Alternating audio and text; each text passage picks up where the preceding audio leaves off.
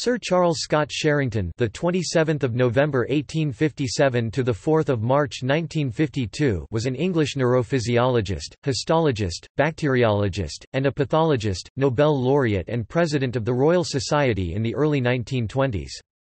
He received the Nobel Prize in Physiology or Medicine with Edgar Adrian, 1st Baron Adrian, in 1932 for their work on the functions of neurons. Prior to the work of Sherrington and Adrian, it was widely accepted that reflexes occurred as isolated activity within a reflex arc. Sherrington received the prize for showing that reflexes require integrated activation and demonstrated reciprocal innervation of muscles, Sherrington's law. Through his seminal 1906 publication, The Integrative Action of the Nervous System, he had effectively laid to rest the theory that the nervous system, including the brain, can be understood as a single interlinking network. His alternative explanation of synaptic communication between neurons helped shape our understanding of the central nervous system. Biography. Early years and education. Official biographies claim Charles Scott Sherrington was born in Islington, London, England, on 27 November 1857 and that he was the son of James Norton Sherrington, a country doctor, and his wife Anne Thurtle. However, James Norton Sherrington was an ironmonger and artist's colourman in Great Yarmouth, not a doctor, and died in Yarmouth in 1848, nearly 9 years before Charles was born. In the 1861 census, Charles is recorded as Charles Scott border, 4, born India with Anne Sherrington widow as the head and Caleb Rose visitor, married, surgeon. He was brought up in this household with Caleb recorded as head in 1871, although Anne and Caleb did not marry until after the death of his wife in 1880. The relationship between Charles and his childhood family is unknown. During the 1860s the whole family moved to Anglesey Road, Ipswich, reputedly because London exacerbated Caleb Rose's tendency to asthma. Caleb Rose was noteworthy as both a classical scholar and an archaeologist. At the family's Edgehill house in Ipswich one could find a fine selection of paintings, books, and geological specimens. Through Rose's interest in the Norwich School of Painters, Sherrington gained a love of art. Intellectuals frequented the house regularly.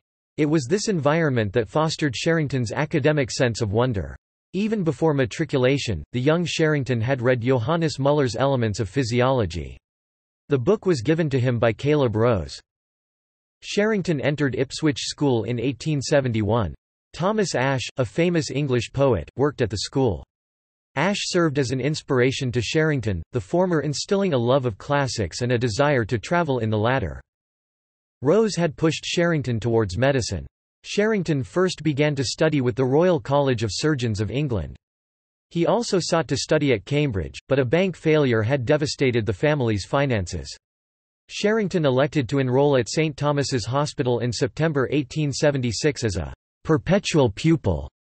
He did so in order to allow his two younger brothers to do so ahead of him. The two studied law there. Medical studies at St Thomas's Hospital were intertwined with studies at Gonville and Caius College, Cambridge. Physiology was Sherrington's chosen major at Cambridge. There, he studied under the "father of British physiology", Sir Michael Foster. Sherrington played football for his grammar school, and for Ipswich Town Football Club, Rugby St Thomas's, was on the rowing team at Oxford. During June 1875, Sherrington passed his preliminary examination in general education at the Royal College. This preliminary exam was required for fellowship, and also exempted him from a similar exam for the membership. In April 1878, he passed his primary examination for the membership of the Royal College of Surgeons, and 12 months later the primary for fellowship. In October 1879, Sherrington entered Cambridge as a non-collegiate student. The following year he entered Gonville and Caius College. Sherrington was quite the student. In June 1881 he took Part 1 in the Natural Sciences Tripos and was awarded a starred first in physiology. There were 9 candidates in all, 8 men, 1 woman, of whom 5 gained firsts. In June 1883 in Part 2 of the Tripos he also gained a first, alongside William Battison. Walter Holbrook Gaskell, one of Sherrington's tutors, informed him in November 1881 that he had earned the highest marks for his year in botany, human anatomy, and physiology, second in zoology, and highest overall.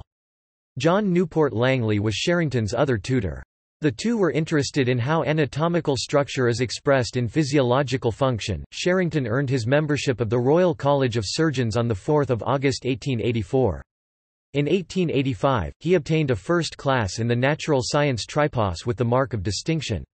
In the same year, Sherrington earned the degree of M.B., Bachelor of Medicine and Surgery from Cambridge. In 1886, Sherrington added the title of LRCP, Licentiate of the Royal College of Physicians. 7th International Medical Congress. The conference was held in London in 1881. It was at this conference that Sherrington began his work in neurological research. At the conference, controversy broke out. Friedrich Goltz of Strasbourg argued that localized function in the cortex did not exist.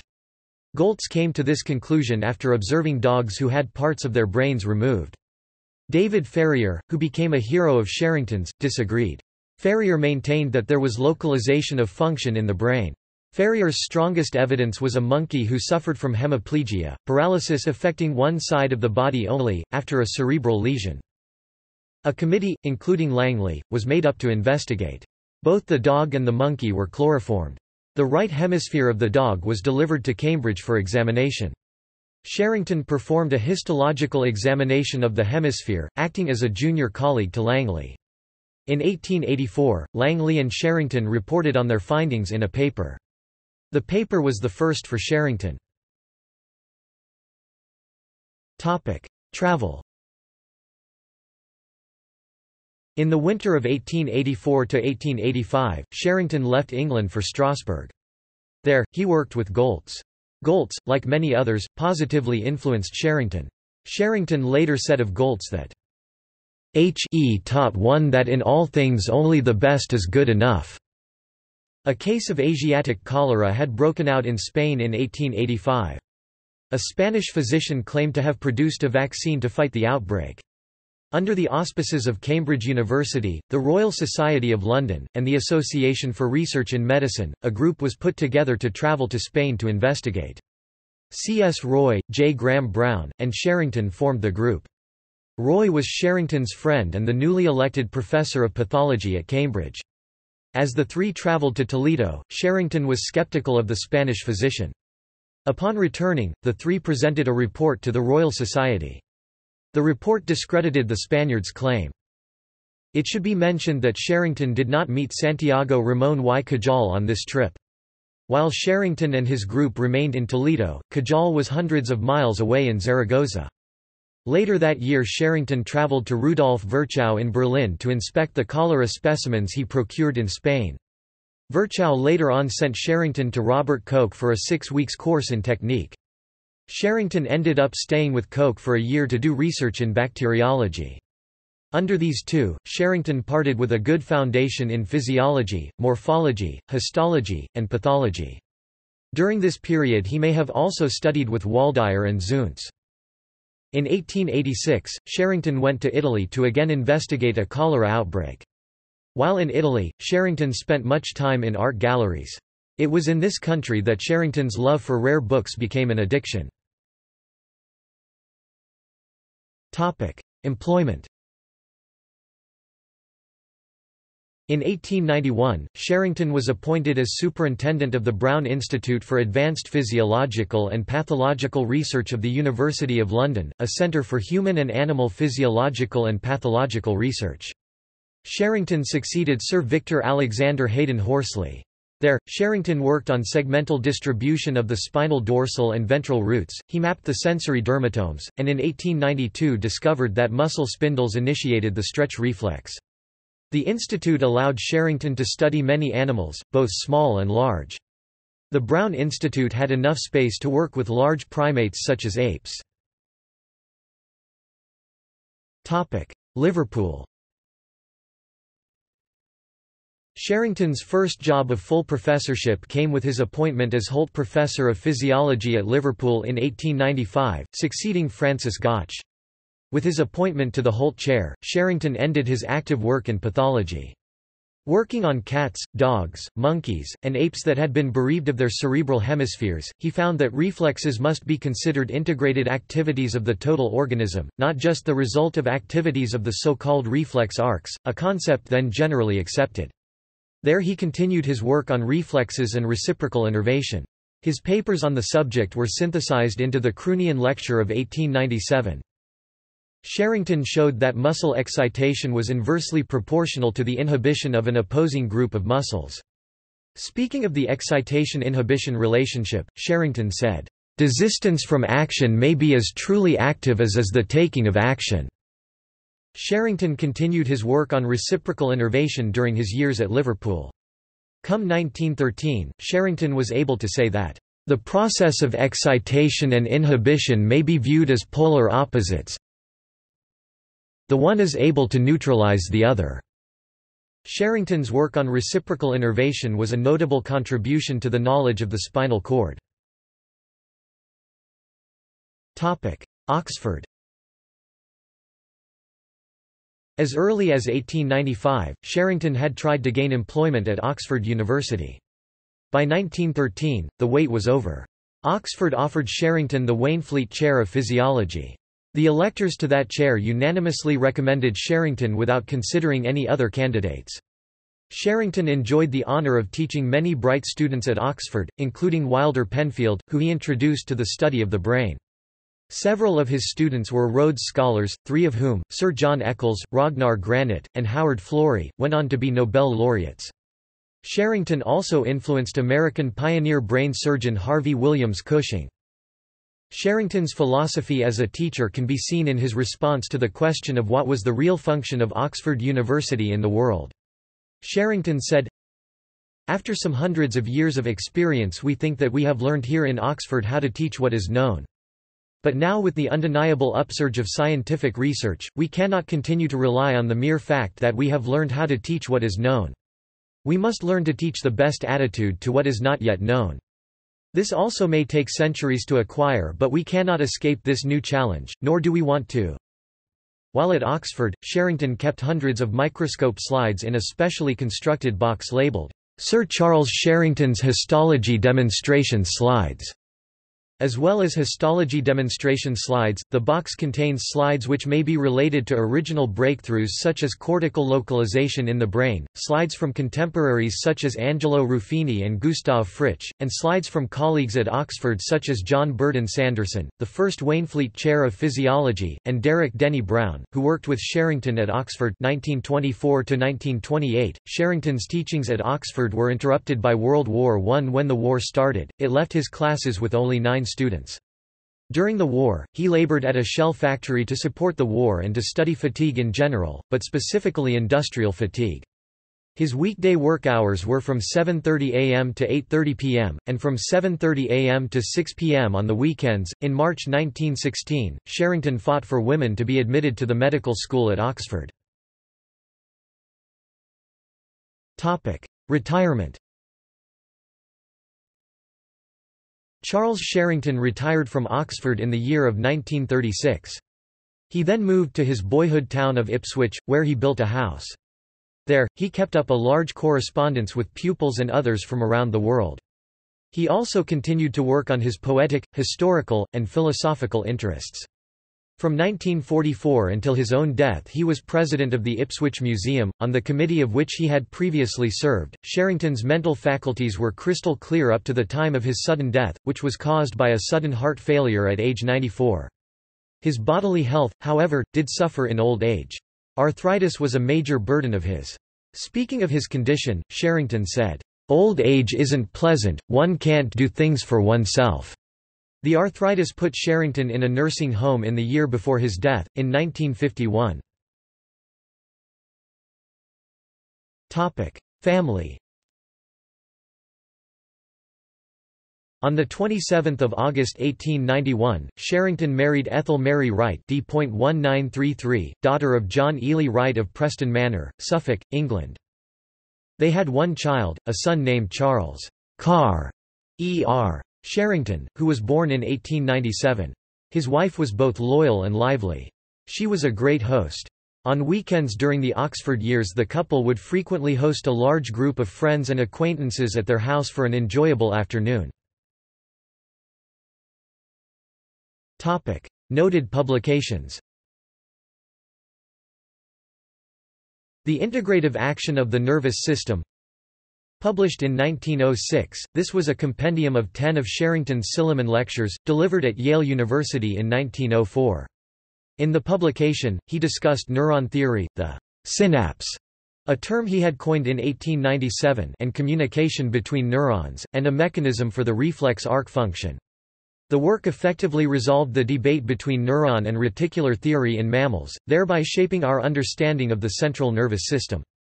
He expressed his theory that the nervous system acts as the coordinator of various parts of the body and that the reflexes are the simplest expressions of the interactive action of the nervous system, enabling the entire body to function toward one definite end at a time. He also pointed out that reflexes have to be goal-directive and purposive. Furthermore, he established the nature of postural reflexes and their dependence on the anti-gravity stretch reflex and traced the afferent stimulus to the proprioceptive end organs, which he had previously shown to be sensory in nature. Proprioceptive was another term he had coined. The work was dedicated to Ferrier, Man on His Nature, a reflection of Sherrington's philosophical thought. Sherrington had long studied the 16th-century French physician Jean Fernel, and grew so familiar with him that he considered him a friend. In the years of 1937 and 1938, Sherrington delivered the Gifford Lectures at the University of Edinburgh. These focused on Fernel and his times, and came to form the principal content of Man on His Nature.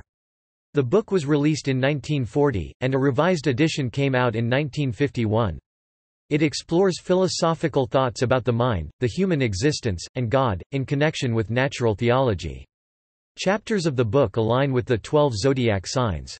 In his Ideas on the Mind and Cognition, Sherrington introduced the idea that neurons work as groups in a million-fold democracy to produce outcomes rather than with central control. The Assaying of Brabantius and Other Verse, a collection of previously published wartime poems.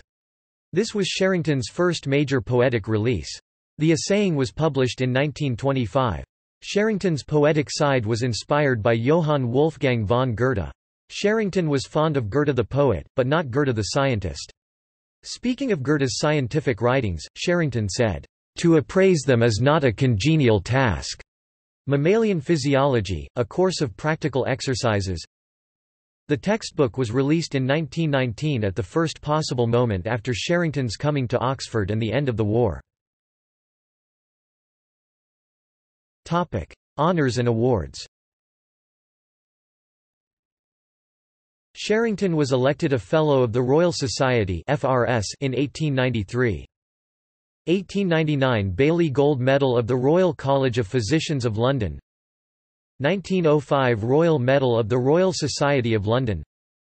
1922 Knight Grand Cross of the Most Excellent Order of the British Empire. 1922 President of the British Association for the year 1922–1923. 1924 Order of Merit.